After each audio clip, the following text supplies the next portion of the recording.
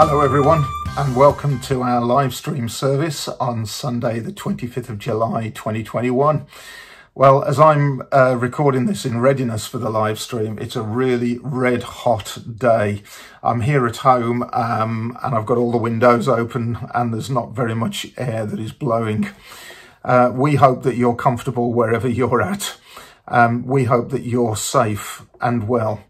And we just hope that this morning you will be able to connect with us wherever you are.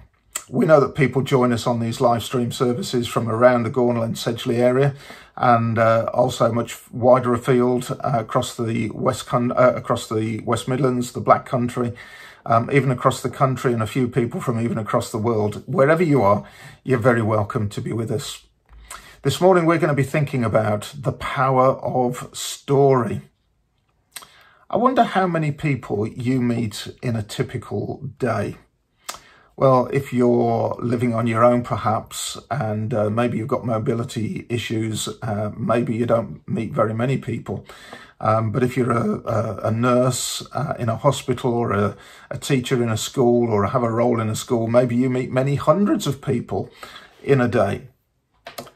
I love to watch people, don't you? I love, when I'm on holiday, to go and sit in a wayside cafe, have a cup of coffee and watch the world go by. I like to imagine who people are, where they're going, what they're doing, who they're meeting, what they're up to, what their lives consist of, whether they're famous or possibly even infamous, whether they've got a past that's a bit of juicy gossip that I don't know anything about. I love to people watch. Do you know the thing that amazes me? We obviously all have bodies. Most of us have eyes and arms and legs, etc. We all have a story too. They're all different, and yet somehow our lives are shaped by what goes on in our lives, both good and bad.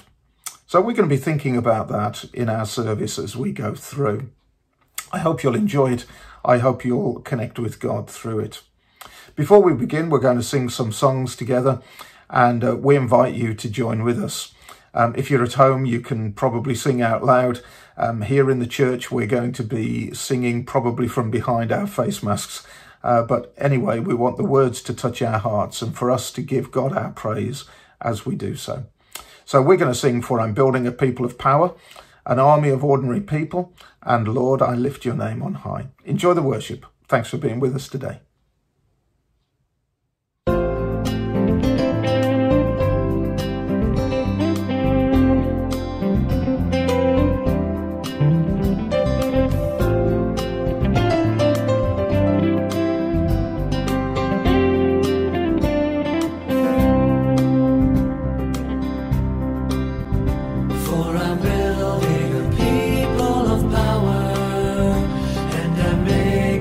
People of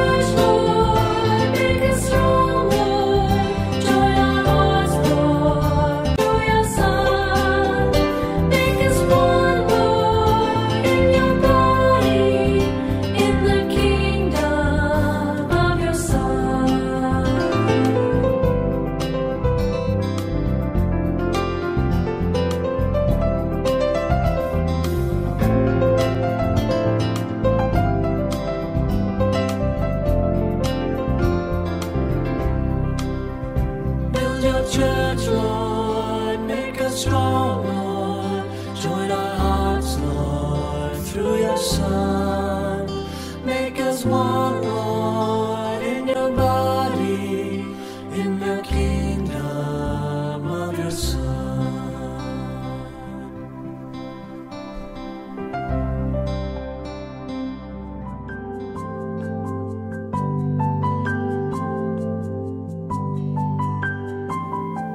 An army of ordinary people, a kingdom where love is the key, a city of light to the nations,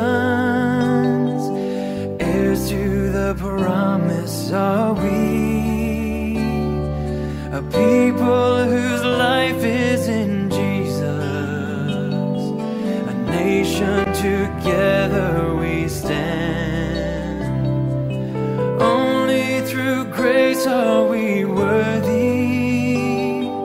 inheritors of the Lamb. A new day is dawning, a new age to come, when the children of promise shall flow together as one, a truth long neglected, but the time has now come, when the children of promise shall flow together as one.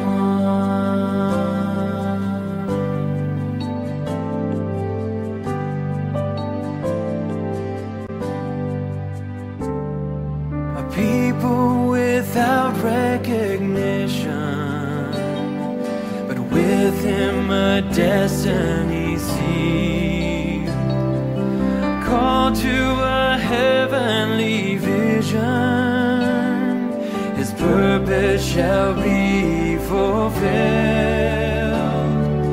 Come, let us stand strong together, Stand strong together. abandon ourselves to the King. His love shall be. His love shall be ours forever.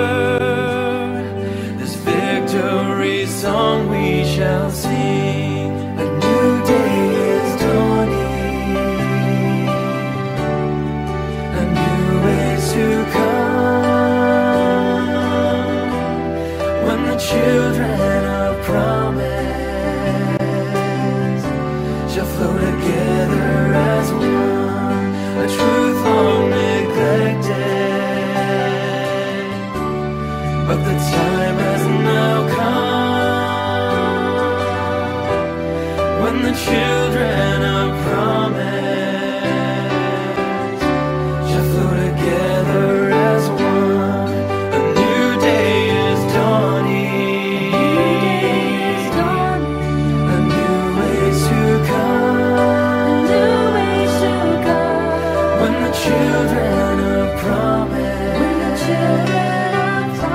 shall flow together as one, a truth long neglected, but the time has now come, when the children of promise shall flow together as one.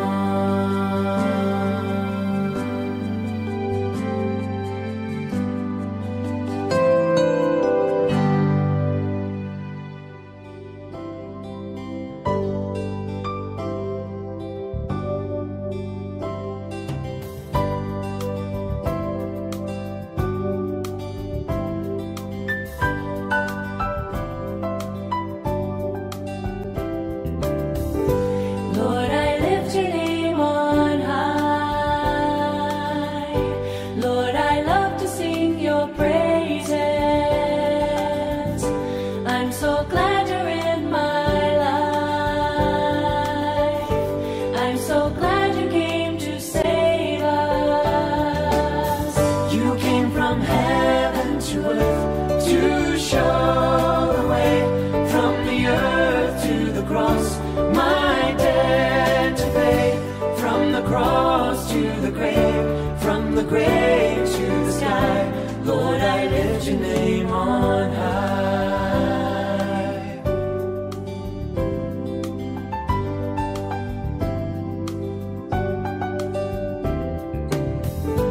Lord, I lift your name on high. Lord, I love to sing your praises. I'm so glad you're in my life. I'm so glad you came to save us. You came from heaven to earth to show the way, from the earth to the cross, my debt to pay. From the cross to the grave, from the grave to the sky, Lord, I lift your name on high.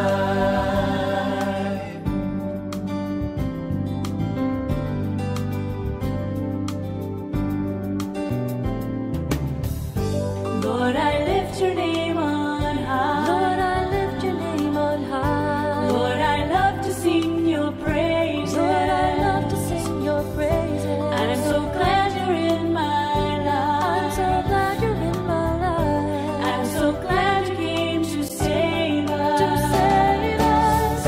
You came from heaven to earth to show the way, from the earth to the cross, my debt to pay. From the cross to the grave, from the grave to the sky, Lord, I lift your name on high. You came from heaven to earth to show the way, from the earth to the cross, my debt to pay. From the cross to the grave, from the grave to the sky, Lord, I lift your name on high. Lord, I lift your name on high. Lord, I lift your name on high.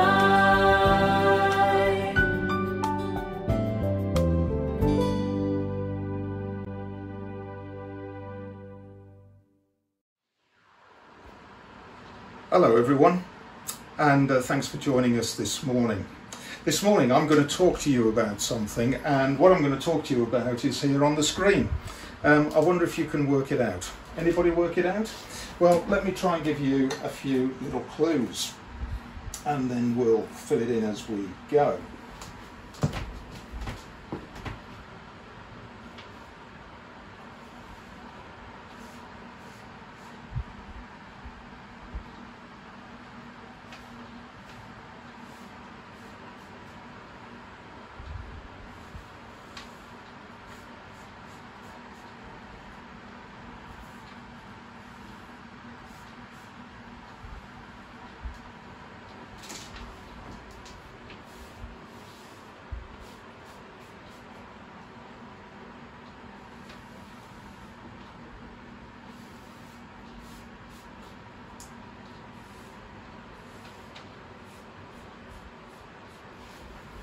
Anybody got it yet? What I'm going to be talking to you about? Oh, okay. Well, let me go a little bit further and we'll see if you can get it now.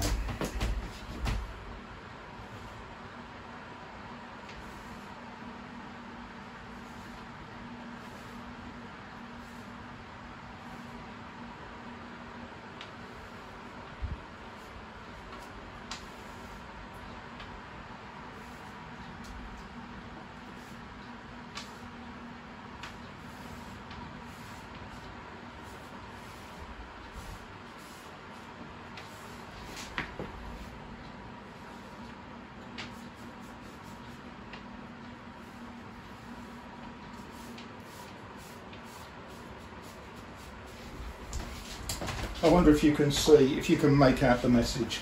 What I want to speak to you about today is the power of story.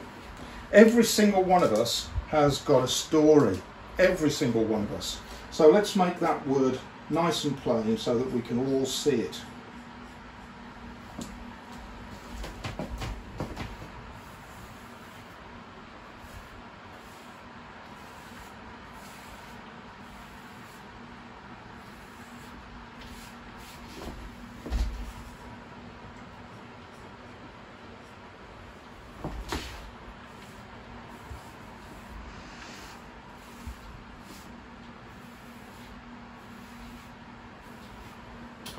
all of us have got a story.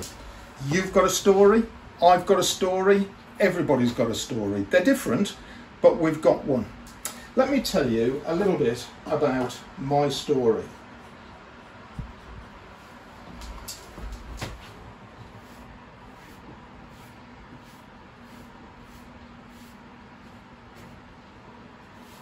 And the first thing I really want to talk about is my birth. Now you might say, Tim, everybody was born. How's your story different to anybody else's? Well, my story begins a couple of years before I was actually born, when my parents had a baby and lost a baby, and they were devastated by it, but they decided that actually they wanted more. There was something more for them. They never gave up. They just kept persevering. And eventually, 2 years later, Tim was born. This is part of my story. Didn't affect me in anything. I didn't know about it for several years, but it's part of my story. I was born. Not only was I born, but of course, I've had a life.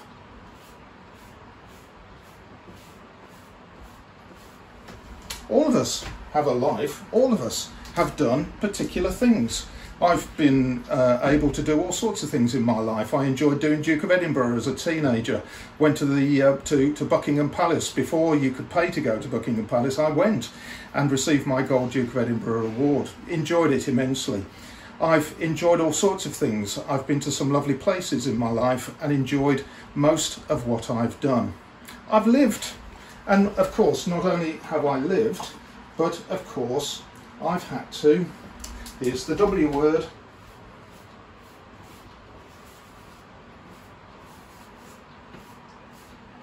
I've had to work.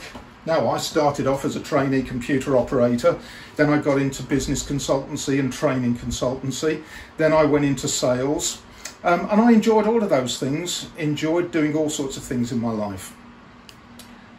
But eventually, I felt that God was telling me that I'd got to do something different with my working life. I'd got to start telling people about the difference that Jesus made in my life and encourage them to trust Jesus for themselves. All part of my story. Tell people about Jesus, you say. About Jesus? Well, why is Jesus important? Well, he is important. Let's put his name up here.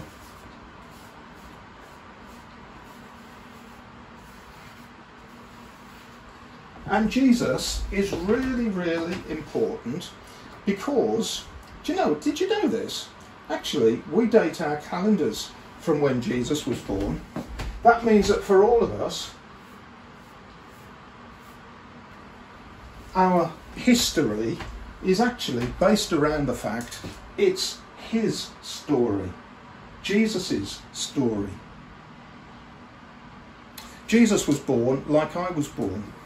Did you realise that actually before Jesus was born, there were dozens and dozens of predictions that were made about this promised baby that would come, this promised Messiah that would come? And he came. If I was to say somebody in our church was to meet somebody and marry somebody and then say where they would live and how many children they would have and what the names of the babies would be, it would be nigh on impossible for me to get more than 2 of those things correct. There were dozens of things that were correct as far as Jesus was concerned. Jesus was a very special baby.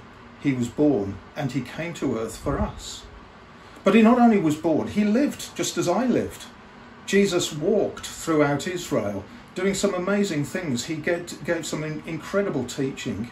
He did some amazing miracles. He turned water into wine. He walked on water. He healed the blind, the deaf, the dumb, the lame, those that were troubled by all kinds of evil spirits. Jesus did this. And the ordinary man and woman in the street, they loved him. But the ruling classes, they hated him. And they put him to death on a cross. It was an awful death. He suffered for hours upon hours, naked, on a cross, lifted up for all to see, with the breath in his body slowly being squeezed out of him. It was an amazing story. There were some people who met Jesus and he had an effect on their life. Let me tell you just about a few of them. Jesus met a woman in John chapter 4.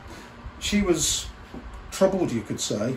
Some people think she was a prostitute. We don't actually know whether that's true or not.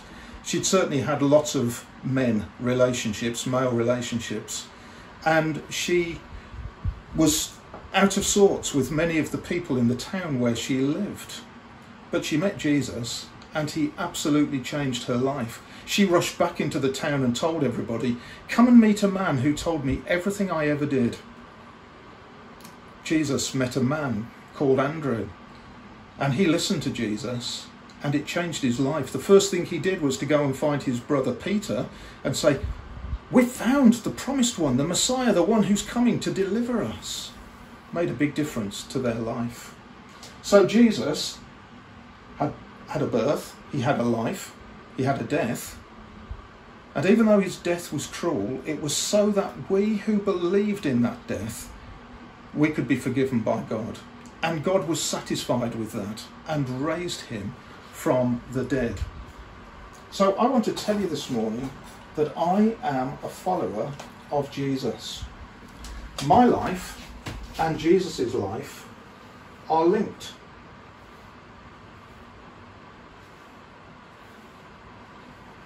It's all part of my story. I'm a follower of Jesus. That's my story. But for a minute, let's not think about my story or Jesus' story. Let's think about somebody else. Let's think about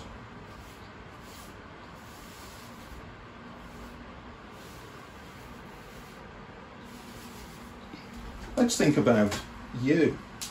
What's your story? And how are you relating to Jesus? Can I tell you that the amazing story of Jesus can be linked to your story? You can have a link, just as I've got a link to Jesus. How does that happen? Well, let me tell you how it happens. It happens by something that I've mentioned already. It's the cross.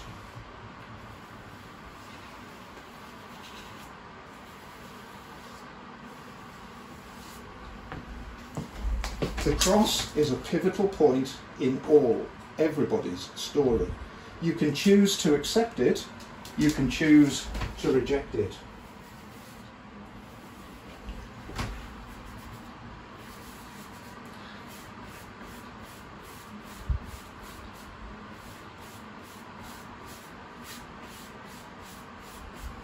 And there's a road that leads to the cross. For every single one of us, we hear about the message of Jesus, and we have to go via the cross to discover how we will relate to Jesus.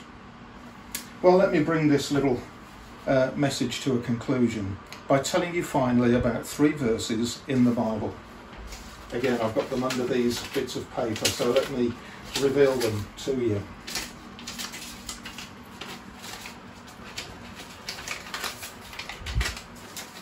The first one is found in John's Gospel, chapter 6 and verse 37. And it says this, and Jesus is speaking, and he's speaking directly to you and to me, and he says this, "No one who comes to me will ever be turned away." You might feel sometimes that you're on your own. You might have been left by a partner. You might have never had a partner. You might feel that nobody respects you or loves you. But I want to say to you this morning, Jesus says, "I'll never turn you away." And then in Revelation chapter 3 and verse 20, Jesus says, "It's like I'm standing at a door and I'm knocking. And if you'll open the door, I will come in and have a relationship with you." That's good news, isn't it?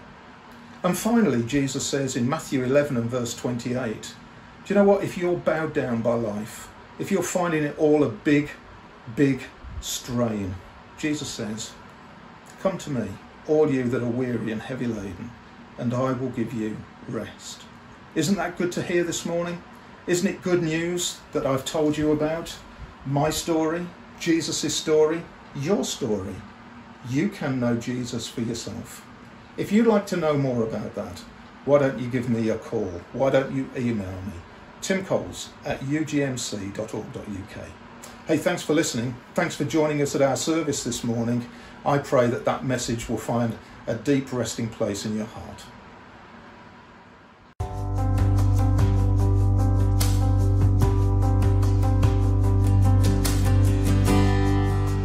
Worthy of every song we could ever sing,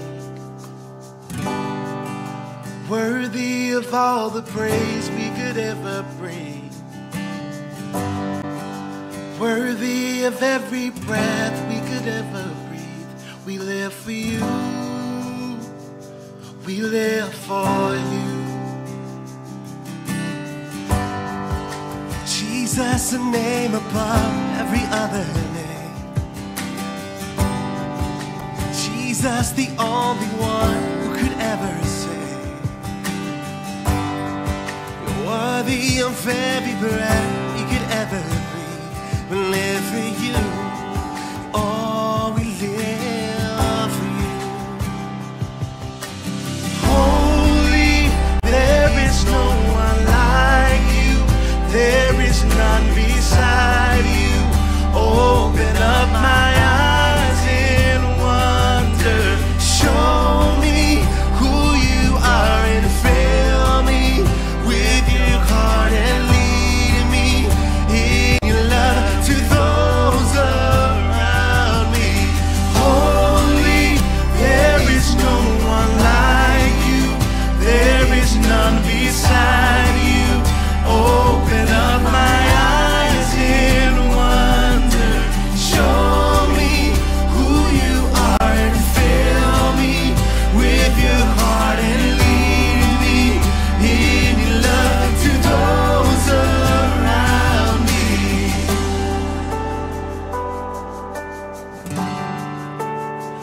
I'll build my life upon you. I'll build my life upon you, oh. I will build my life upon your love. It is a firm foundation. I will put my trust in you alone, and I will not be shaken. I will build my life upon your love. It is a firm foundation. I will put my trust in you alone, and I will not be shaken. Holy, there is no one like you. There is none beside you. Open up my eyes in wonder and show me who you are and fill me with your heart and lead me in your love to those around me. I will build my life upon your love, Lord. It is a firm foundation. I will put my trust in you, and I will not be shaken.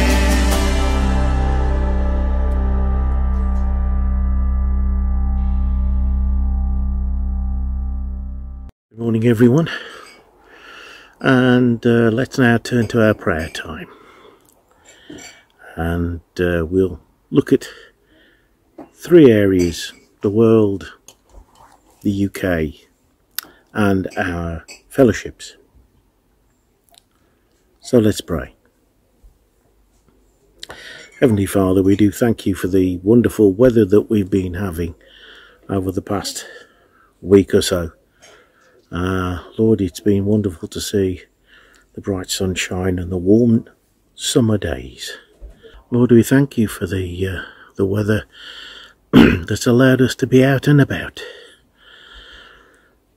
But we do realise that some people suffer quite a bit as a result of it, and we ask for your mercy upon them.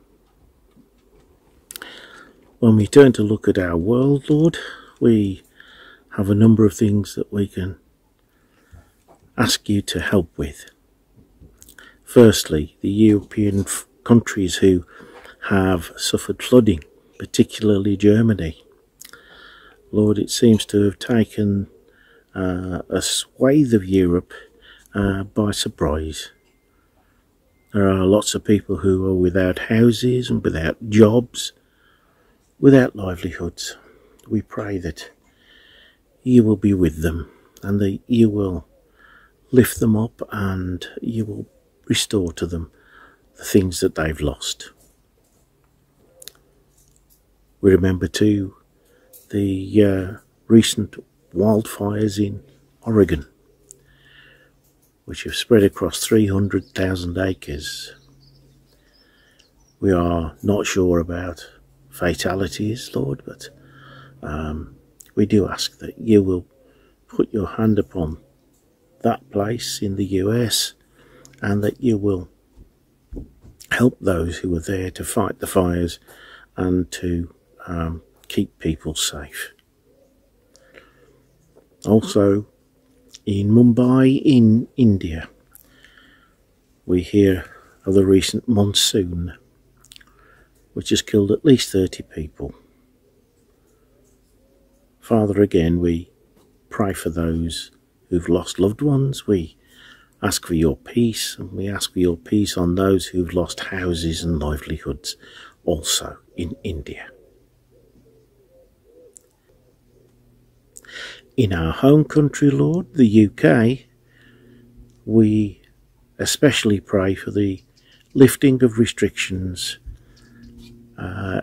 in our COVID pandemic. Lord, we know that things will happen, that numbers will go up. There will be greater numbers in hospitals and in the death columns, Lord. But we pray that you will flatten those spikes, that you will bring it under control, Lord, and that you will get so many more of these people who are refusing vaccines to get out there and get the vaccines so that they can be protected. In Jesus' name we ask these things, Lord. We come to our own fellowship at Upper Gornal, and we continue to remember the Hemmings family, Ray and Margaret and their son Stephen, who is again suffering from cancer and undergoing treatment for it. Lord, we do ask that you will bring healing into his body and bring peace to the whole of his family. So too Bill Caldwell's son David, who we have heard recently is again unwell. Be with Bill, give him peace, and give David your loving care, that you will heal these illnesses that he constantly undergoes. We continue to pray for Arthur and Maisie Bennett's son-in-law Mark after his illness, and we pray that he will progress quickly. For Ron Hickinbottom, who's still suffering pain. For Mercy, who we know is still unwell, and Armani. And also for Judith Jones' mum, Lillian, who is very poorly at this time. Lord, we ask for your comfort, your peace, your love, and your healing. Father, meet them at their deepest needs, we ask. We ask it all in the precious name of Jesus. Amen.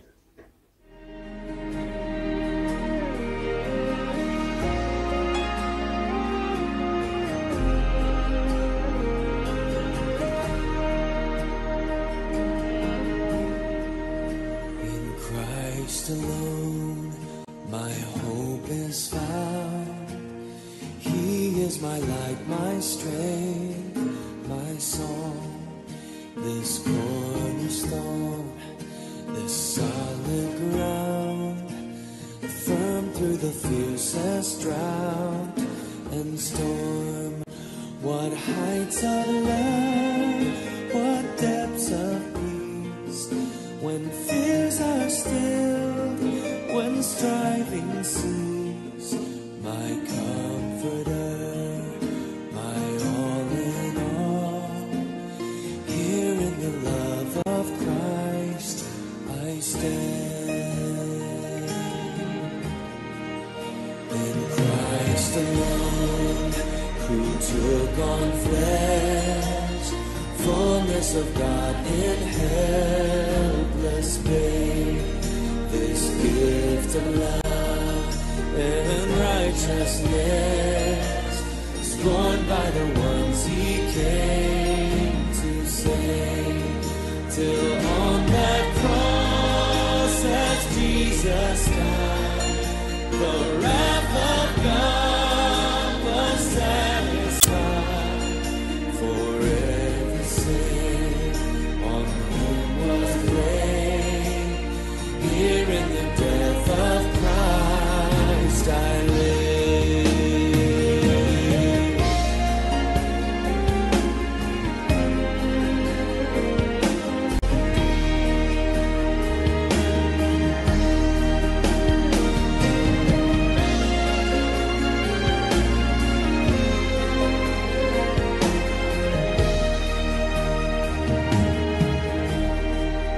There in the ground his body lay, light of the world by darkness slain, then bursting forth in glorious day, up from the grave he rose again, and as he stands in victory, since Christ has lost its grip on me, for I am his, and he is mine, bought with the precious blood of Christ.